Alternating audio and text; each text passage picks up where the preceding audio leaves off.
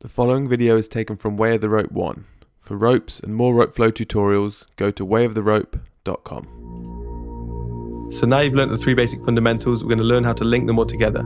Keep the rope in an underhand to one side and turn your hips so you're facing the other way in an overhand.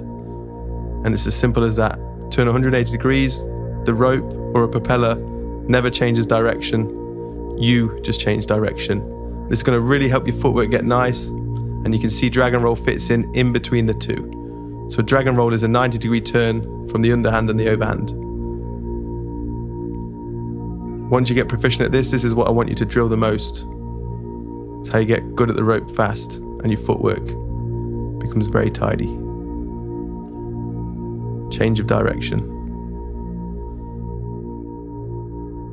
And that's your basic navigation of the dial.